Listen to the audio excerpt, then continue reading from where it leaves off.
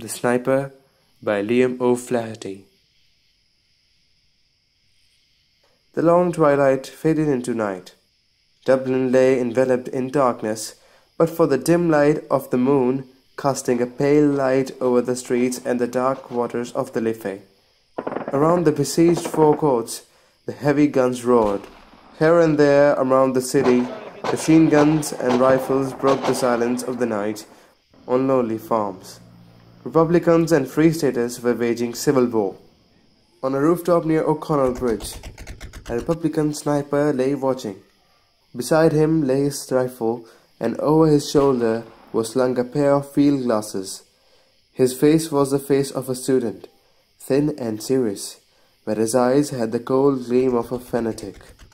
They were deep and thoughtful, the eyes of a man who is used to looking at death.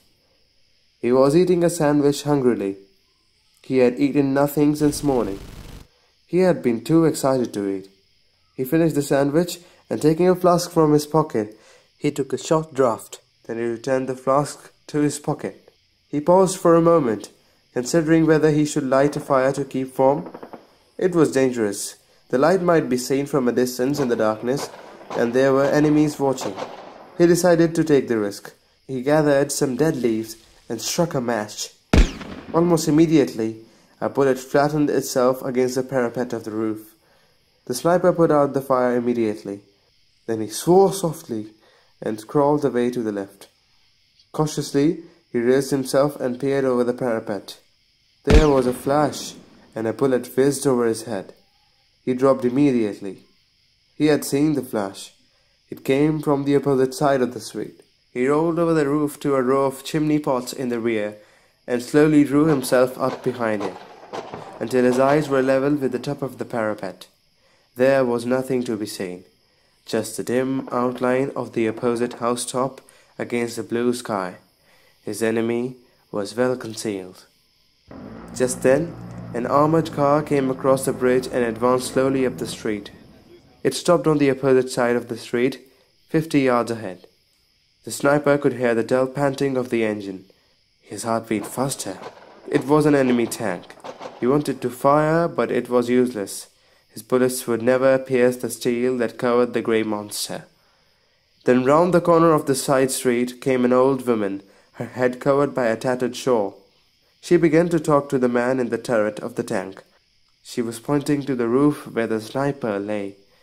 An informer. The turret opened. A man's head and shoulders appeared looking towards the sniper. The sniper raised the rifle and fired. The head fell heavily on the turret wall. The woman darted towards the side street. The sniper fired again. The woman whirled around and fell with a shriek into the gutter. Suddenly, from the opposite roof, a shot rang out and the sniper dropped his rifle with a curse. The rifle clattered to the roof. The sniper thought the noise would wake the dead. He stooped to pick the rifle up. He couldn't lift it. His arm was dead. "Christ," he murmured, "I'm hit." Dropping flat onto the roof, he crawled back to the parapet.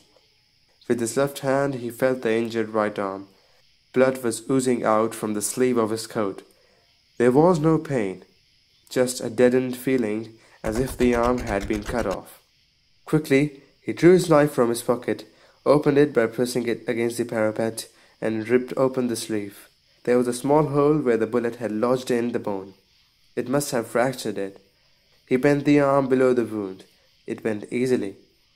He ground his teeth to overcome the pain. Then, taking out his first aid pocket, he ripped it open with his knife. He broke the neck of the iodine bottle and let the bitter liquid drip into the wound. A violent fit of pain swept through him. He placed the cotton pad over the wound and wrapped the bandage around it. He tied the ends with his teeth. Then he lay still against the parapet, and closing his eyes, he made an effort of will to overcome the pain. In the street beneath, all was still. The armored car had retired speedily over the bridge, with the machine gunner's head hanging lifeless over the turret.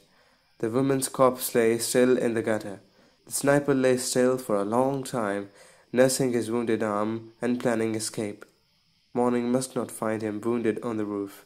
The enemy on the opposite roof made escape impossible.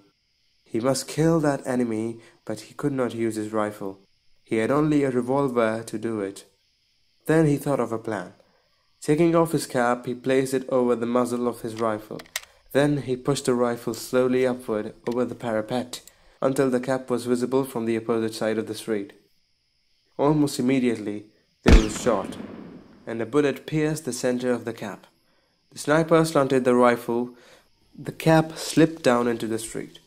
Then, catching the rifle in the middle, the sniper dropped his left hand over the roof and let it hang lifelessly. After a few moments, he let the rifle drop to the street.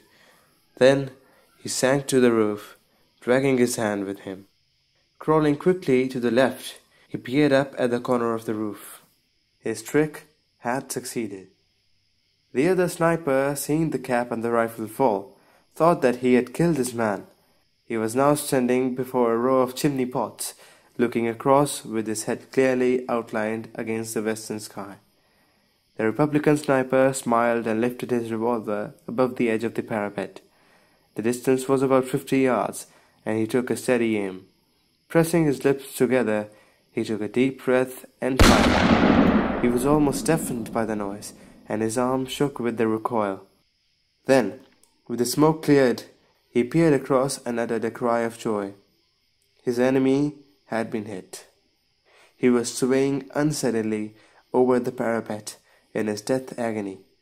He struggled to keep his feet, but he was slowly falling forward, as if in a dream. The rifle fell from his grasp, hit the parapet, fell over, bounced off the pole of a barber's shop beneath, and then clattered on the pavement. Then the dying man on the roof crumpled up and fell forward. The body turned over and over in space and hit the ground with a dull thud. Then it lay still. The sniper looked at his enemy falling, and he shuddered.